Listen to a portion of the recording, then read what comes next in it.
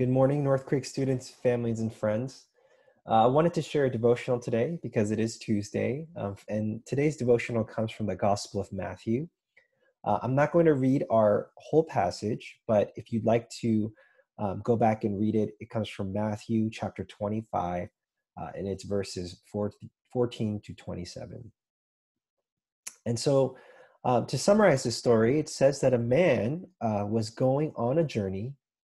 And as he was going on this journey, he called three of his servants in order to entrust them each with something called talents. To the first, he gave 5 talents. To the second, he gave 2. To the third, he gave 1. And then he left on his journey. Soon after returning from his long journey, he brought in his servants again, asking them about each of the talents. The first servant came before his master, said, "Master, I doubled the number of talents that I had." The second also doubled his talents.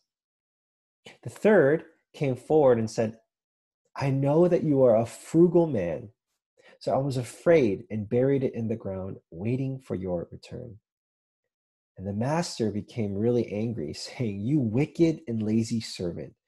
You should have at least invested my money with the bankers. At least I would have received interest."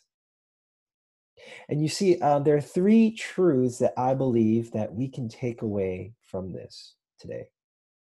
The first is that God is not cheap with his blessings. If you remember, the third servant, his reason for burying his talent in the ground was because he had stated a truth that wasn't true at all. That his master was actually not a frugal man. And the same with God. Sometimes we believe and we treat God as such because he doesn't give us everything that we want. And the truth is that for us, especially being a father and having a child, if I gave everything that my daughter wanted, that would not be beneficial to her. But even so, I've given her so much in that my love and care in spending my time with her. And these are some of the things that God has given us, and which proves that he is not cheap in his blessings. He has given us much. He has given us gifts, financial gifts. He has given us time, right? He's given us people.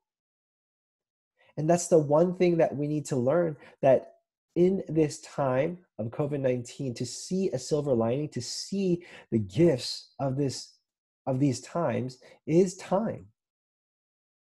You've been given the time to learn something new. You've given the time to read a good book, to challenge and stress yourself, to do things that you never would, which leads us to our second point, that we are called to be good stewards of what God has given us. Now, in our passage, the master uses a term called talent. And talent is not just money. Talent refers to anything, any gift that is given. And as I mentioned before, God has given us time. And so what we need to do is use this time to grow his kingdom, to win people over to his faith, to ultimately glorify him, which is our purpose. That is man's purpose, that we may glorify God and enjoy him forever. And we do that by being stewards of what God has given us. I know in these times, I'm tempted to use the time to serve myself. I'm tempted to sleep in past 12 o'clock. I'm tempted to use this time for whatever I'm doing. But God has given me this time in order to serve my family, to spend time with them, to spend time with him, to use these as opportunities to glorify him ultimately. And thirdly, the last truth that we can take away is that it matters how we live here and now. Again, Christians are sometimes so heavenly minded, meaning that we justify our actions thinking that we have a get out of hell free card.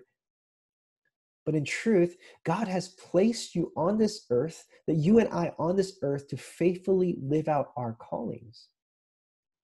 Even in these times, it's easy to look forward, to constantly wonder, when is this all going to end? But maybe God has put you in your place right now in order to slow down, to embrace things, to open your eyes to things that maybe you've never noticed, things you've never done before, like maybe have a conversation with a family member, maybe reach out to people that you haven't been able to after a long time. And so regardless of what these things are, I hope that these three things will encourage you today and that you will live these things out this week. And that in your discussion times, especially amongst your families, that you would maybe discuss, how are the ways in which I can notice and remember that God has been so gracious to me, that I can use these things in order to glorify Him, to find out ways that we can do so. And lastly, wondering how does this change how I live here and now on earth? Moving forward after this whole pandemic, how is this going to change my life in a way in which I can live for God? And so I pray today that you would be blessed by this word, by this devotional, and you be challenged and stretched by it as well. Thank you. Have a wonderful week and see you next week. Bye.